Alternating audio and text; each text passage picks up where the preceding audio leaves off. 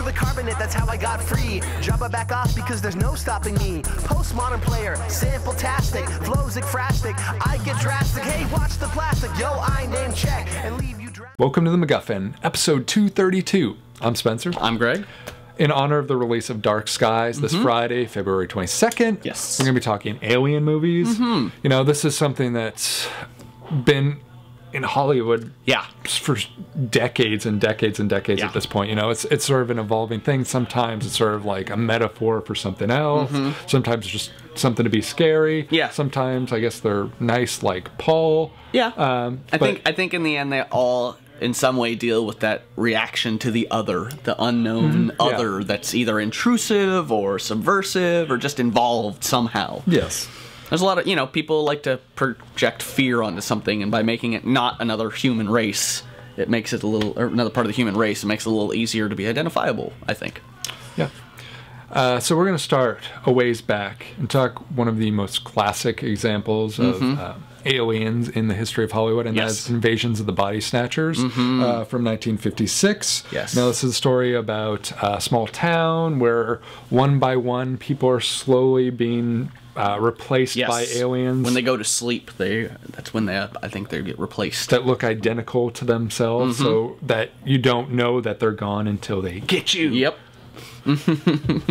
And very much like another film we won't be talking about that came many years later, They Live, it's much more of a subversive, slow conquering. It's not about violence as much, or taking over with arms. It's more about the quiet, slow. Well, there's a reason behind that. Yes. I mean, obviously this is a representation of the communist influence. Which is interesting, because I've always felt that. I was even taught that in school, that it was a direct allegory, but both Kevin McCarthy and author Jack Finney have always denied the belief that the story is a metaphor against McCarthyism and communism.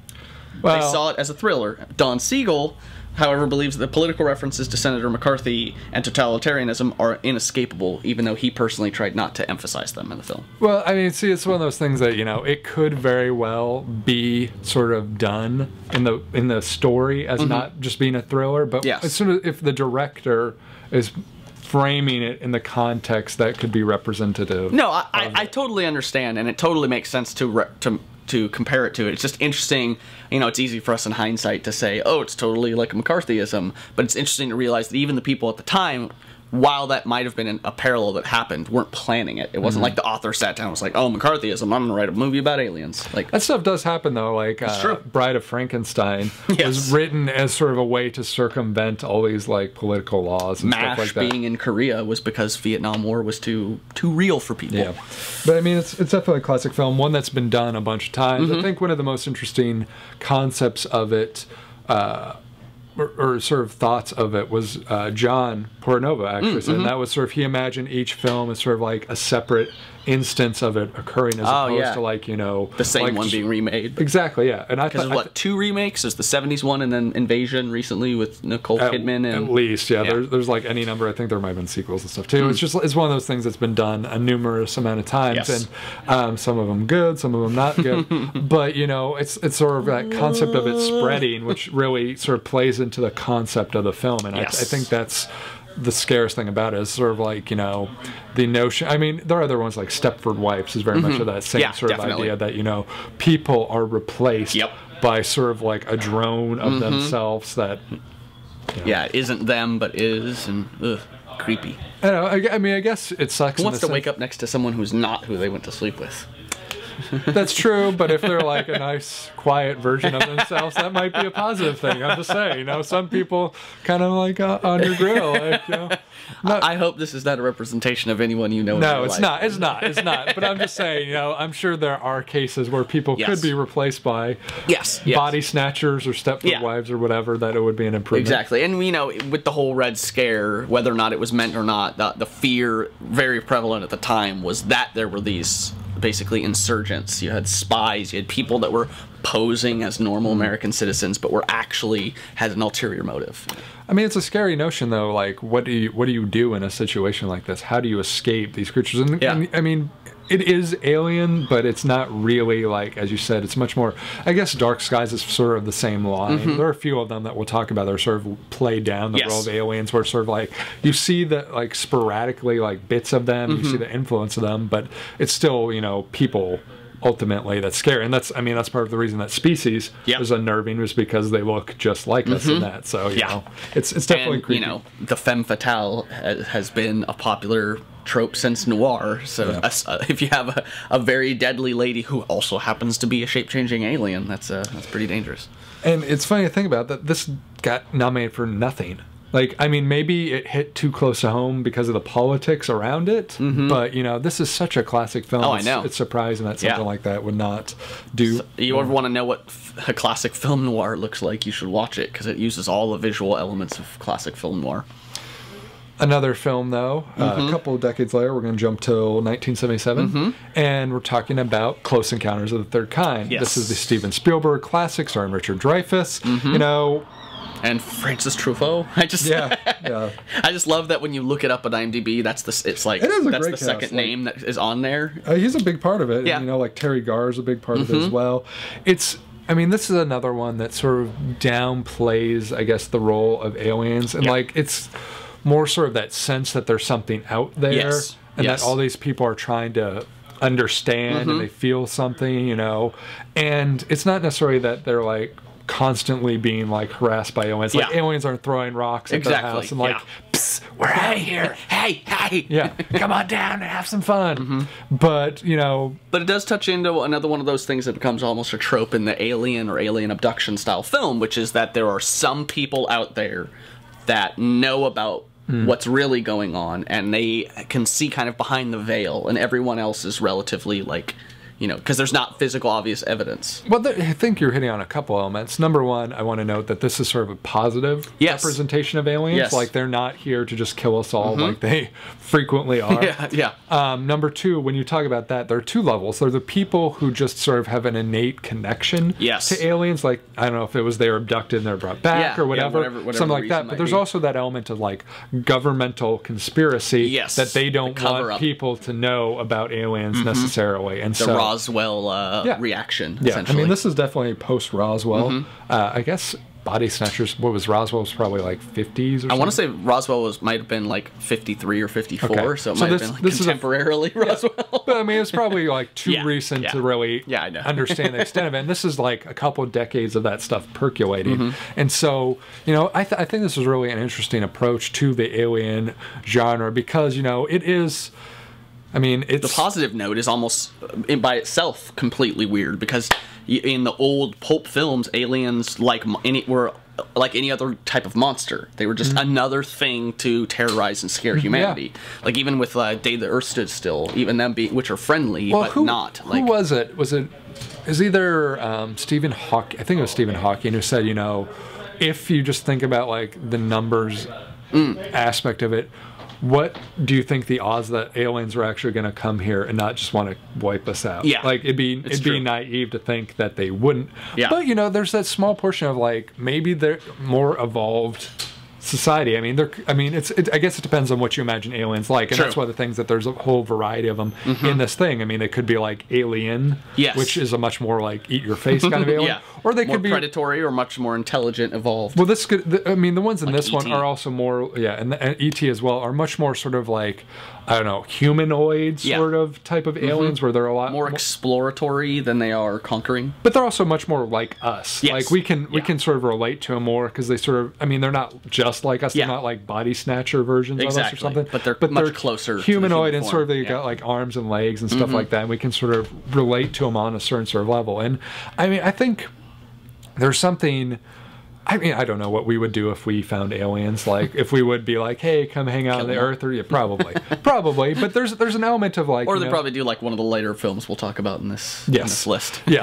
But you know, it's sort of that element of like, I would like to think that if we did, they send out those messages like, like, this is Earth, this Yeah. is what we do, and sort of it'd be kind of interesting if aliens actually did that. Like the back the to gold us. plate on the Voyager that's going out there that has all Yeah. the information about humanity. Yeah, and this is sort of like their equivalent. Like, you know, they're not just here to like anally probe us. they're gonna, you know, take us to their world and sort of experience that.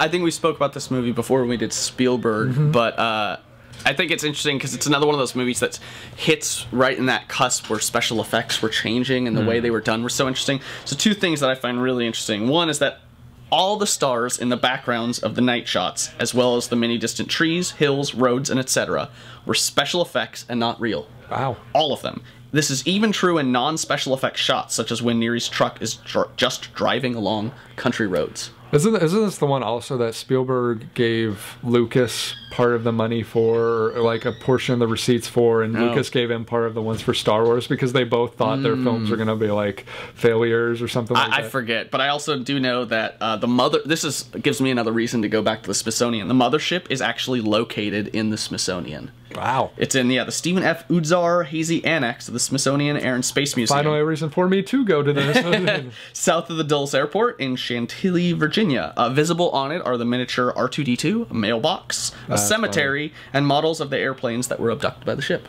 Very The reason cool. R2-D2 is on there, as well as I think there's there's a couple other things that are related to like Lucas and Spielberg. They ran out of things for texturing for the ship, so they just started finding other things. So there's like an upside down R2-D2 That's and funny. something else. Yeah.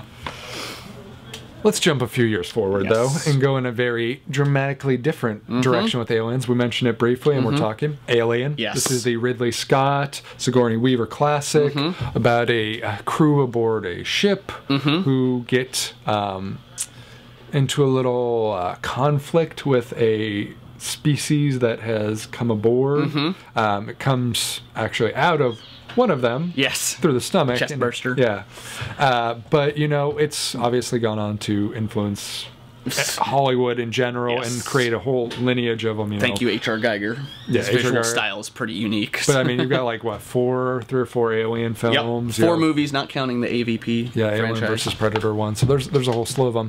You know, they've definitely changed as the series has gone on, and Yes. the presence of the alien has dramatically increased as people have become familiar with it. But the first one, the majority of it is sort of a thriller. You don't know what's going on. Very You know- little background music used. You know yeah. there's a creature, you know they're in a confined space, and you know that, like, it's killing them one by one. Yeah. It's sort of like, was it 10 Little Indians or something like Yeah, that? Ridley Scott was very specific about trying not to show the alien face on because the front of its face was actually modeled on a human skull, and he didn't want it to look human as much as alien, so he tried to have just glimpses and angles that made it seem creepy, and which it totally did. And this is totally that not beginning, but this is really when the level of aliens just being a monster turns into aliens being a subject almost like of horror stories, where it's like they are predatory, they are unreasonable, they are not communicative, they are just a creature out for death. And they're also, like,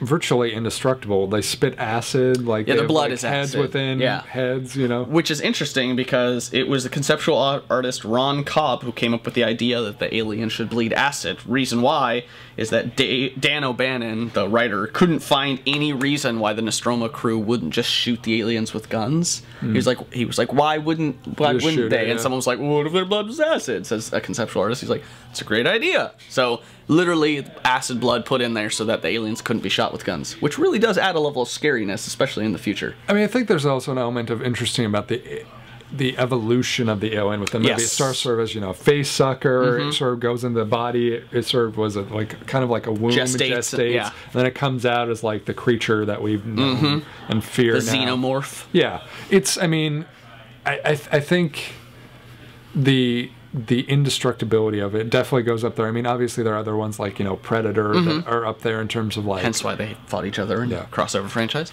But I mean, in terms of like ruthless, indestructible. Oh yeah. Focus killers, like outside of like maybe Jason and those kind of killers. Yeah, like, but it's that's the thing. probably, They're definitely up there with the horror villains. Like the aliens in Alien are so terrifying that they don't just become a conquest problem. They become like even one is something that everyone should be afraid of. And it sort of follows the sort of, the arc of like the first couple Terminator movies. And that the first one was sort of a horror movie, and then it became More much of action action. related. Yeah. Like the second one, I don't like disagree with necessarily what James Cameron did with the series, because it's sort of like, what would I want in the second Alien movie? More fucking aliens. Yeah. And that's what he did. He brought like them Game in over, for, man. yeah, Game over. exactly. Like that's exactly what you want. You want to go to like the alien planet, all this sort of stuff, and this is the kind of things that they start giving you as the series goes on. I mean, granted, sort of when 3 kind of went in a different direction, that was kind of a disappointment. You kill Newt, whatever. It's kind of unfortunate. I'll be but the 3 apologist. But I think it's fine, but I think they shouldn't have killed Newt. I mean, it seems weird to like go to the trouble to save Newt, then immediately kill Newt before the third one. Story continuity, yeah. But I think for the most part they're fun. The fourth one kind of grades on me. I mean, some people don't mind as much. Apologist right here. But and we'll talk about the prequel because it's dead to me. Yeah, well, the first couple though, Alien and Aliens, I think are amazing films. And, totally. I suspect if we were to run into Aliens, they probably would be much more like this than anything else. I think it's interesting because one of the things we always think of the Alien franchise is the rise of Ripley. She's always touted in like top 5 female heroines, like number 1. Yeah, I know. I only say top 5 because people like to argue about who's better, but she's always in that top 5 no matter who is making that list. And one of the things that's so fascinating about that is you think like, oh, like maybe that's just luck or chance. First off, Sigourney Weaver, Ripley was supposed to be male originally, or was going towards being cast as male, because all the names of the main characters were changed during the revision of the original script by Dan O'Bannon and Ronald Shusett. The script by O'Bannon and Shusett also had a clause indicating that all the characters are unisex, so that they could be cast as male or female actors. They never thought of casting Ripley as a female character, however, and I think this is like the 3rd role in Sigourney Weaver's career where she got a part that was originally supposed to be for a man. So, I mean, written in that you could be unisex, you want an interchangeability of all these people, so there's no real focus on gender, but out of that comes, even in that, your main character isn't thought to be female, and you have somebody coming out as female, and I think it's such an interesting... I mean, I think there's a few things that sort of crossed paths that worked out perfectly. A, that they're so sort of open to unisex characters. B, that Sigourney Weaver was so badass. And C, that Ridley Scott is a fan of strong female characters. I mean, you think about like Thelma and Louise and other ones he's done. Totally. So it's definitely, so I mean, Prometheus had a strong female lead as well. I mean, so you definitely have any number of strong females in his career as well. So there's sort of a merging of 3 major things. It's just cool. I think it's just really, really neat that it was actually originally conceived with unisex. I mean, it makes sense. You're thinking future. You don't necessarily think gender norms still going to exist on this random spaceship. It's true. It's true.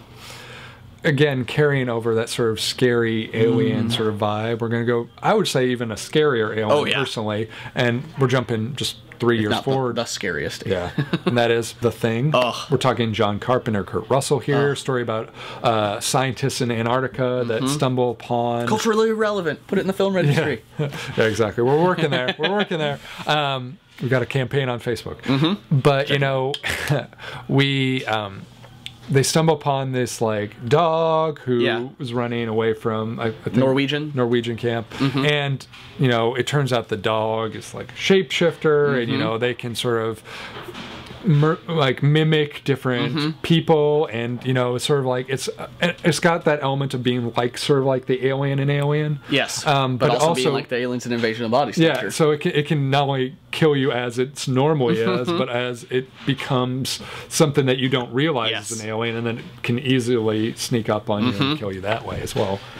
I think it's interesting that I think of this movie, obviously I always forget that it's a remake of The Thing from the Other World. Which is pretty good, actually. Yeah, and even the beginning intro, that John Carpenter recreated the intro to The Thing to match The Thing from the Other World. But, you always think back, and obviously with John Carpenter, there's a lot of retro cult followings of his films, and some of them were really famous at the time, like Halloween, and some of them weren't, but people loved them, like Big Trouble in Little China. Sure. Entertainingly enough, this movie was a failure. Well, I mean, to be fair, this came out at the same time as E.T. Yes, which, it actually came out like a week or 2 apart. Yeah, which is amazing to think about just in the terms of alien movies, and in terms of film history. But it's just sort of like, E.T. is like such, and we're not even going to talk about E.T. because it's like the quintessential alien movie. Everybody knows about it. Everyone loves it. But sort of like, you're going to get completely overshadowed when you're going up against Spielberg, you're going up against a more family friendly film, you're going up against a that classic specific movie, film, which is so amazing. It's just really unfortunate circumstances. People are definitely much more apt to, family oriented material. So, but I mean, it's like, Carpenter gets so known sometimes in America for being like schlock fest, but according to John Carpenter in an interview, he takes all of his failed movies pretty hard, which is not surprising because he cares. But this one was the one that disappointed him the most and is also his favorite film of his that he did. Not only was the movie a box office failure upon release, but both critics and audience, to Carpenter's shock, panned all its gory effects and its bleak tone. And he was particularly upset when the original movie's director, Christian Nyby, publicly denounced Carpenter's version. Yet, crazy.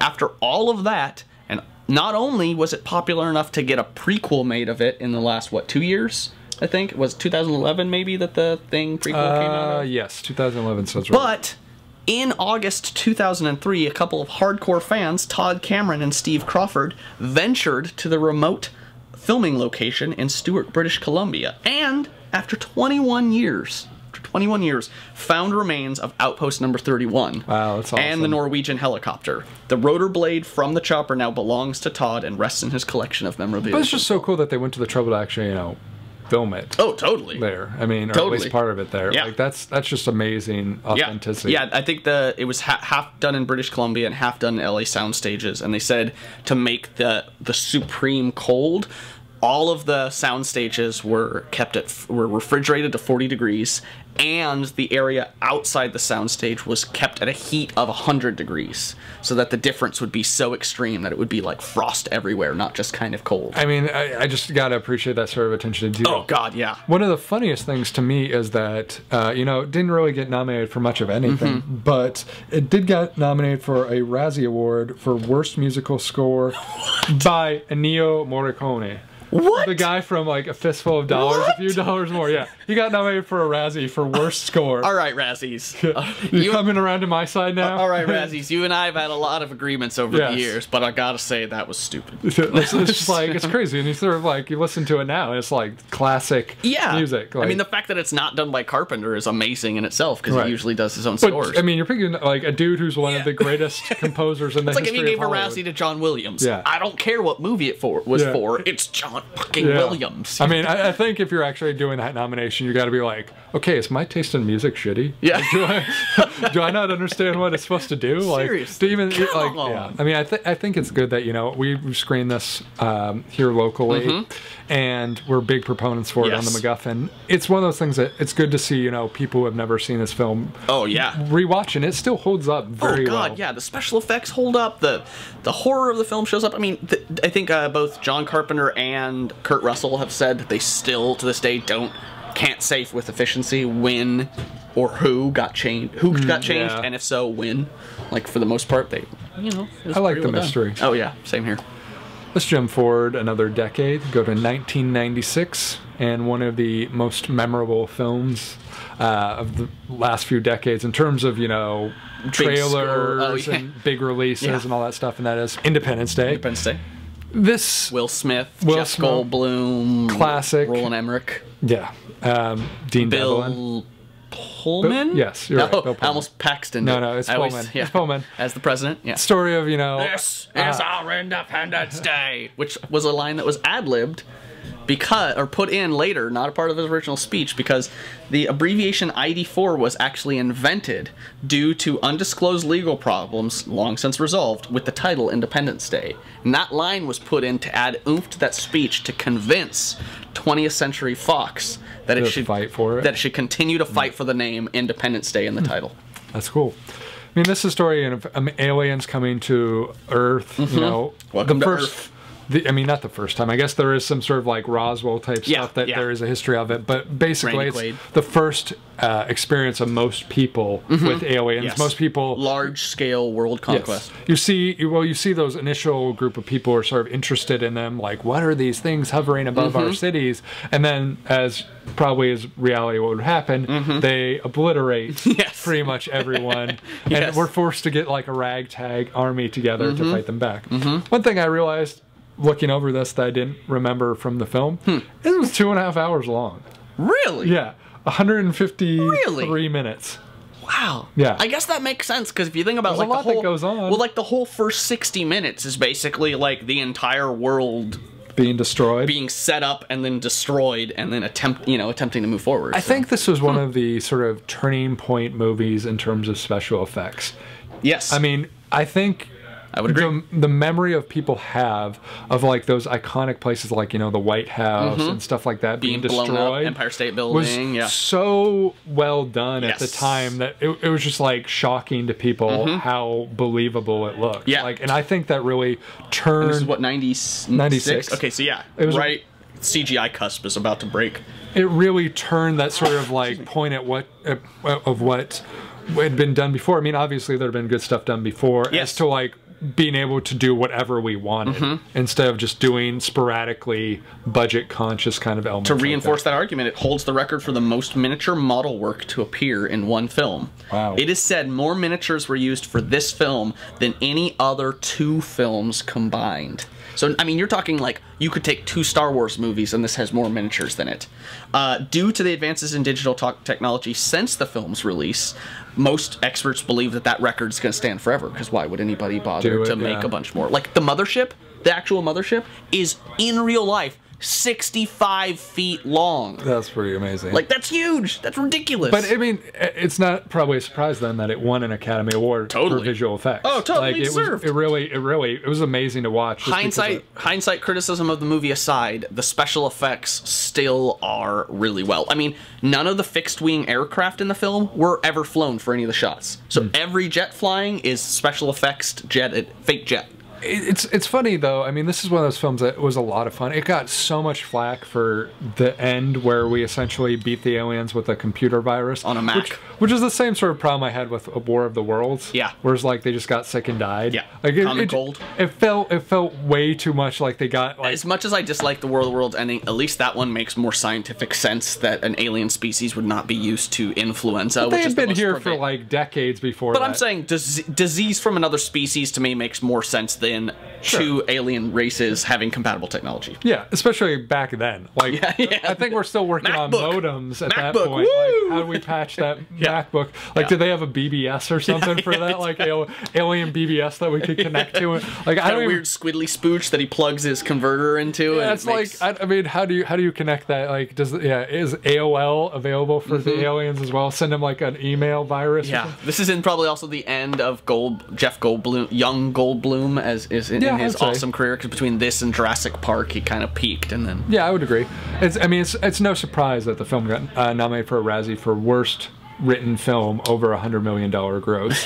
Because welcome to Earth, man. Come on. I would honestly say probably up until the point that they have the virus, I'm on board with it. Yeah. Like I think even the end is like as weird and inexplicable as it is. It makes a lot of sense. I mean, we have the hologram copy of it right in front of us back here. But I mean, like I'm totally on board with it until then, and it's so much. It's a lot of fun. I mean, totally. There are even scenes where Randy Quaid flies the plane up into the ship to blow it up and stuff like that. I mean, Brent Spinner as the doctor. That whole scene with the room going foggy and his body hitting against the window still startles me when I know it's coming. I mean, some of the stuff's done really well. I also think it's interesting that the people who wanted to make the alien effects, they had 2 different designs that they were competing over. So in the end, what they did is they made one of them the spacesuit for the other. So they combined them both together. I mean, you got to give them credit for that. You also got to give a lot of credit for picking Will Smith to be in this film. I mean, you think about this, Men in Black didn't even come out till the next year, so this is probably really the breakthrough. I mean, really, exactly. Fresh Prince and maybe 6 Degrees of Separation. Who would have thought that he could be like a big time action star though? And I mean, he probably should be giving thanks every day to Dean Devlin and Roland Emmerich for that, because he is, I would say, probably the most bankable star at this point in Hollywood. Yeah, it's like him and Tom Cruise can just high-five their way to the bank at Scientology. I think he had the longest streak of like $100+ million openings consecutively. So I mean, and he's a great action star. I mean, I think it's not just like he's got undeserved success. He is very he's very charming. He's very funny. He's very good at doing physical action. Very versatile actor. Yeah, and that's what you need these days. So, and it was sort of interesting. You have sort of a mix of like aliens in physical form versus them operating in their ships and stuff like that. So it's sort of an interesting mix of alien. Yep. And this is, you know, one of the more, as silly as it is, and as we just talked about it being, you know, worst written screenplay by the Razzies or whatever, like, it still, I think, holds to this day one of the more realistic reaction, or like first contact type experiences, which is that they'd show up a long time ago, learn a bunch of stuff about us, come back a bunch of years later with their entire force to just wipe us out and take our planet over. Like, and who doesn't like seeing those awesome ships fly out of the clouds? Those were those were some awesome scenes. It'd be a pretty crazy experience. Let's move forward though to the aughts. The first one we're going to discuss is Signs. Yes. This is the M. Night Shyamalan. I guess you'd call it a classic. I don't know. It's okay. Depending on your opinion of M. Night Shyamalan's films. Story about a small town that small town family that comes into contact with aliens as it sort of gradually becomes aware that the world is being invaded by aliens, and starts out sort of as a small invasion with sort of glimpses on videotapes and stuff like that, crop circles and stuff like that. Exactly, right? And gradually it sort of grows until they sort of outright try and attack them, I guess you would say.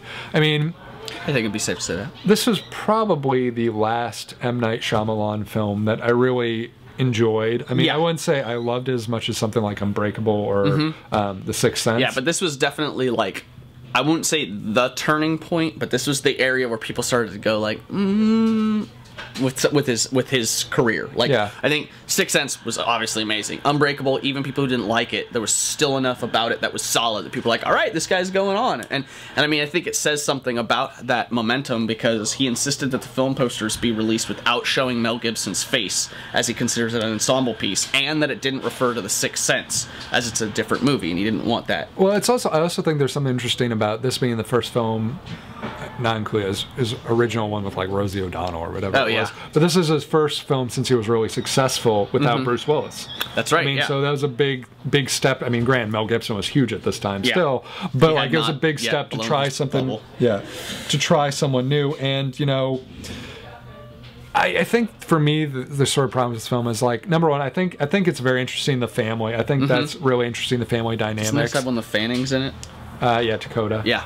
I think it's Dakota. Let me check. I think you're right. No, Abigail Breslin. Oh, okay. Yeah, damn, she's been around forever. Yeah, and a Culkin in it though, if that's any consolation, Rory. But you know, it's that, you know, number one, this is sort of the turning point where he started to ramp up his presence in the films. Like as his films go on and on, he starts taking more larger roles and more important roles for himself. It also sort of was that turning point where the writing started to drift a little bit. Like I thought it was really creepy and stuff when the aliens were just sort of in the background. But then it has one of the most ridiculous concepts of aliens coming to a planet where water is like 70% of the world. And water is like their one weakness. Yeah. And it's like, and the foreshadowing in this movie was so heavy-handed with the like swing away or whatever it was. That was just sort of like, it kind of killed it for me ultimately, but you know. Dogfight and Scarecrow. Yeah. Not just between us. I mean, I think it's enjoyable. I like the scenes where you see the cameras and the found footage of like the aliens walking across alleys and stuff. Super creepy. But when they're sort of like, just you see hands and stuff in the house. Super creepy. When you see the daughter sort of following them outside and stuff. Super creepy. I think it's interesting. You know, again, as I know you don't feel this way, but I do. I generally like, oh, this person was cast instead of this person. Big friggin' whoop. But I'm trying to remember, Gladiator would have been after this, right? Or was this was before? Okay, so Joaquin Phoenix had a pretty strong career at the time, but he actually replaced Mark Ruffalo, who was originally supposed to be in the film. Huh. And the reason that Mark Ruffalo was pulled out of the film is because they thought he had a brain tumor. Wow. Turned out to be benign, but can you imagine, like, I won't insult Mark Ruffalo and say that he hasn't done anything worthwhile after this or in his career, but like, just even for like more recent things, we wouldn't have the good Hulk in the Avengers, amongst other amazing things Ruffalo did, if he actually had a brain tumor. Yeah. It's just kind of crazy to realize. It's also sort of funny if you spin it the other way and think about like what he missed out on. Yes. And I mean, not that much. Like it would have been like a modest film in his career, but really not like anything that remarkable. So like, it wouldn't have made or broke Mark Ruffalo, as it didn't make or break Joaquin Phoenix. I mean, I guess at the time to be in a M. Night Shyamalan movie was pretty cool, but this was probably, again, like we were saying, the one where maybe that started to have less credibility and less weight behind it. Like, oh, I was in Signs. So what? I mean, it definitely was a little bit on the downward slope for sure. Yes, we don't even talk about The Village. Yeah, I'm not gonna go there. Yeah, that's like a traumatic past event. Like I have PTSD. Or Lady for in that. the Water. Yeah, Village is still the #1 hit woman for me. No, let's jump forward and talk a more sort of interesting spin, sort of a Close Encounters type one, and that is in 2009, District 9. This is Neil Blomkamp's sort of feature debut about a South Africa where aliens are sort of there as, I don't know, refugees almost. Yeah, I mean it's not necessarily like they're invading us or we're fighting them. They're just sort of like cohabitating somewhat. And it was very much, not surprisingly, based on apartheid and Neil Blomkamp's like actual experiences there. The title is a nod to an actual real place and real incident, because District 6 was a mixed-race neighborhood of Cape Town in which the apartheid government demolished in 1966 to make room for whites. So it was an actual area that they had said, like, you go there if you're not white, that they were getting rid of to make more room for more whites. It's interesting to think about, just in a sort of context of, like, you think about, we were talking about what we would do earlier if we ran into them or they ran into us. Yes. Odds are that we'd probably try and wipe them out. Or they would wipe us out. Yeah. And it's sort of weird to think about a scenario in which, especially when they have, like, spaceships above us, that we're like, you know, basically discriminating against them and like putting them in slums and sort of controlling them. Essentially, I think like District 9 is a great visual representation of if an alien species that wasn't hell-bent on conquest showed up in an emergency style situation, like almost the exact opposite of Alien, where it was like in a crash landed ship to get rid of them. This is like they can almost crash land on Earth and they look at us for help, and instead we totally subvert them and make them like a lesser, like we just shove them in a corner and we're like, you stay over there, we don't care about you no more. And I mean, I think it's one of the most interesting sort of transformations in any of these films, the one that Charlotte Copley's character goes on as he sort of becomes an alien. Yeah, I mean, he sort of, not only does he sort of go from one of the leaders and trying to like keep them down, but he sort of experiences, the NNU, I think is what they're called. Yeah, he goes through experiences what it's like to be one, and sort of like, you know, I mean, talk about, if you're ever going to talk about the conversation of the other and you bring up apartheid, it's like, man, you discriminate against the other and then you become one and you try to rise up. I mean, that's, whew, you could talk about that for a long time. I think it's interesting that you know, especially because this was, I think Neil Blomkamp had only made like a Halo short film that Peter Jackson saw, and then he took that and helped him produce and make this film. And part of the marketing campaign in North America and the United Kingdom for this film, posters were put up in major cities on bus stops, side of buildings. I remember, everywhere, designating areas that were restricted for humans only, with a number to call, 866-666-6001 in the US, and the crazy one in the UK, in order to report non-humans. The title of the film was generally not included, although the URL address for the film's website was. I remember seeing those. Like, I didn't know anything about the movie. I remember just seeing those weird outline, like, report non-humans. I think this was kind of amazing because, you know, it came out with a bang. Like, I didn't know what to expect with it. Like, the story was awesome. The visual effects were amazing. I still like, wish they hope they make a sequel. But. Yeah, I mean, District B13. Well, I mean, wait, that's a different series. I mean, they set up for a sequel because when the metal flower that he makes, that his wife ends up looking at the end scene, when she's looking at it behind her, you can see, cause she's, I think, in a hospital or something, you can see what is it, to test for pregnancy, the ultrasound. There's ultrasound images behind her that show that she's pregnant. I mean, it's amazing to think, though, that this got nominated for Best Picture, Best Writing, Best Achievement in Editing, Best Achievement in Visual Effects. Like, it was an amazing first release out there. I mean, the special effects were phenomenal. Yeah, they were great. This is one of those, like, I wouldn't say early, because when did this film come out? 2009. Again, yes, not early, but this is definitely solidifying you can do full digital co-stars and characters and not have it be Jar Jar. Yeah. This was like really cementing home, like, check it out, like, we can totally do it. No, and originally, one of the reasons that the prawns were big and hulking was in the original idea, they were big hulking aliens, was so that they could have people in suits and not have to deal with that. But then as like once Wingnut Productions shows up with their special effects team, you quickly realize that digital people are better than guys in suits. It's kind of nice to have that option to do whatever you want. Seriously. Yeah, sure. Let's move forward, though, and talk about this Friday, 22nd of February, Dark Skies. This is from director Scott Stewart, stars Kerry Russell and Josh Hamilton as a family that sort of becomes, I don't know what you call it, stalked by aliens. I think it's both good. Because of that, you know, various things start occurring. Like, there's migration of birds that crashes into their house. They start to lose control of their limbs and stuff like that as it sort of becomes the... I don't know. It's unclear whether the aliens are just testing on them or they're going to just abduct them or what exactly the plans are. Mysterious happenings occur. They look sort of like humanoid-ish from the brief glimpses you see in the trailers and stuff, but they do look creepy in that they don't really give you good shots of them, sort of perhaps sort of like signs or something like that.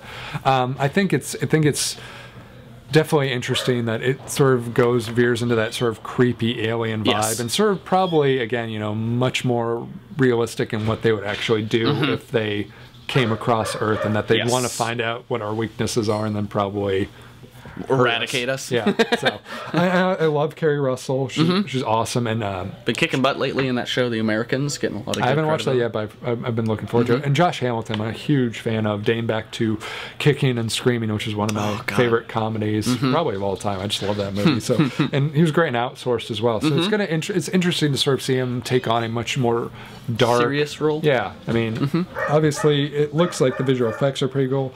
I will say that this film is not being screened for press, so take that with a grain of salt. And unfortunately, it's also a February release. Yeah, well, however, its only competition is Snitch, so take that. Yeah, however, you know, there is always the flip side of that, which is not only just like alien abduction style movies, but like any kind of horror movie can always like break molds as far as being successful, even if it's critically panned and comes out at a bad time. I mean, people still like going and getting scared. And it has a creepy J.K. Simmons in it, which I like J.K. Simmons a lot, so that doesn't hurt at all. J.K. Simmons is great. Oh, I think I might check it out. I think it looks interesting. It probably is terrible, but it at least looks interesting. So I think for people fans of the alien film and the alien abduction film, the Fourth Kind, you know, Communion, Fire in the Sky type fans, this is definitely more your vein. So or Unsolved Mysteries. I'm a big Unsolved X-Files. Yeah, go there. Fringe, maybe? Yeah. No, there's no aliens in Fringe. Monsters. Won't go there. I haven't seen as far as you, so let's not talk about it. There's I no don't want you to aliens. give it. Shut up! Just shut up! You're giving away things. I'll beat you.